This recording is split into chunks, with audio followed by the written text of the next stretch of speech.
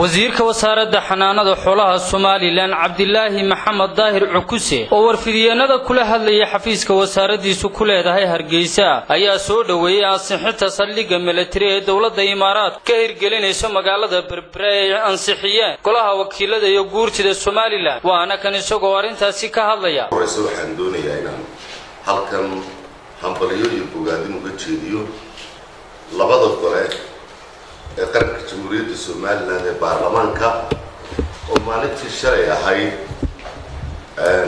aqlabiyad weyn ku ansixiyay hindisihii la doonayay in dawladda Imaraadka saldhig ay ku yeelato dalkeena ama Berbera.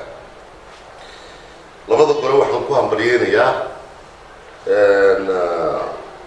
wadaniyada ay muujiyeen iyo laxajeclada ay muujiyeen oo ay ku muujiyeen codkooda aqlabiyadda ah iyagoo isu dhan mid mucaarida iyo mid muxaafida.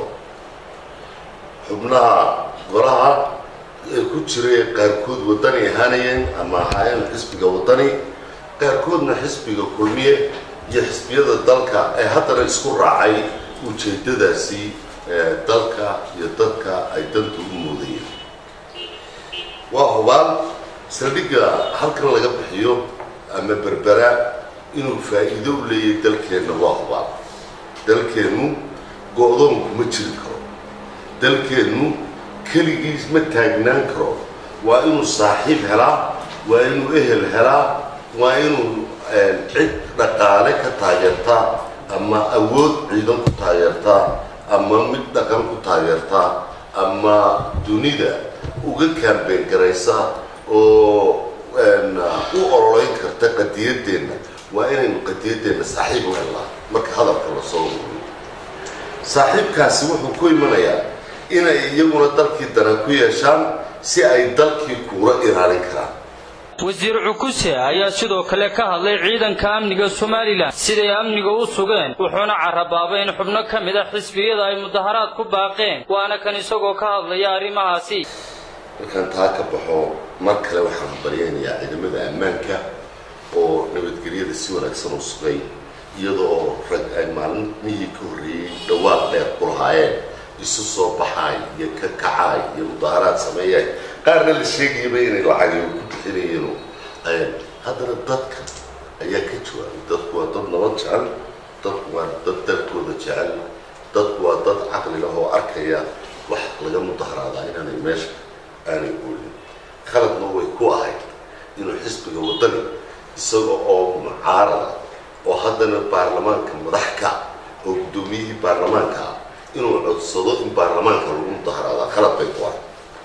inuu markii dambe ka baxaana ilaahay hortii ma qurux badnay, waayo wuxuu ka hor imanayay shaqadii baarlamaanka ee uu madaxda ka ahaa. gudoomiyaha baarlamaanka iyo xubnaha baarlamaankuba waxa ay ku shaqeeyaan inay ku kala baxaan codka ay markay footeynayaan ay farta taagaan aqlabiyaddu halkay marto ayaa in loo hoggaansamo mabdi'iyan ay labadeena golaha ku dhisay. wasiirka oo warbaahintu wax ka weydiisay saldhiga military heshiiska la hor keenay ee ansixiyeen golaha guurtida iyo wakiiladu inuu yahay hordhac iyo heshiiskii dhabta ahaa ayaa waxa uu yidhi mabaadi'da qodobadan waxay ka koobnayd mabaadi'da heshiisku ka koobnaan doono. intaasoo qodob buu ka koobnaan doona. marka heshiiskii la kala saxaaxanayay labada dhinac wuu harsan yahay. wax laga qayliyaaba ma jiro. waxa afkaar wanaagsana ay dadku soo gudbiyeenna waa lagu dari doonaa wixii macquul ah. telefishinka Star Hargeysa.